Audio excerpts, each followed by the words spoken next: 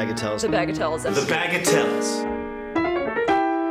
I decided to write a new book of tunes that was based on more atonal ideas. And that's the book of Bagatelles. There's exactly 300 compositions written in the book. The book was written in 3 months, and then it became a project for live performance. And it's going to be a marathon concert. It's presenting 20 different ensembles, each playing for a half hour.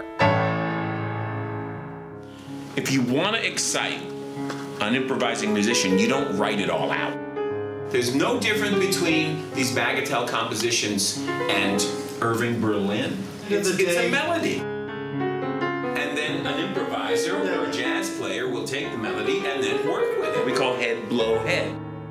What John's given us in the Bagatelles and what this, community of musicians is running with is a very living thing. I think for the kids, it's kind of like working with a superhero. It's like this legend, like out of a comic, but like, who's this guy? He created all this music. From the second we start playing to the end, it's just high energy, high intensity.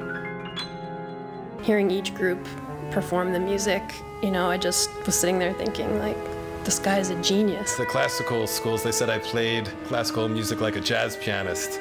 And then at the new school, they said I played jazz like a classical pianist. So I think I was waiting for you to write these pieces. God, Brett.